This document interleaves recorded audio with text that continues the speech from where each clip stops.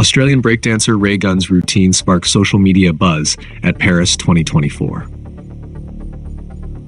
Australian breakdancer Rachael Gunn, competing under the name Raygun, has become a social media sensation after her unique performance at the Paris 2024 Olympics.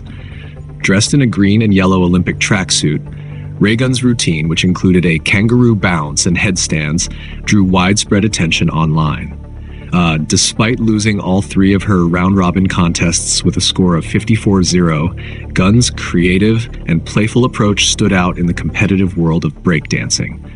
While some criticized her attire and routine, others celebrated her courage and originality.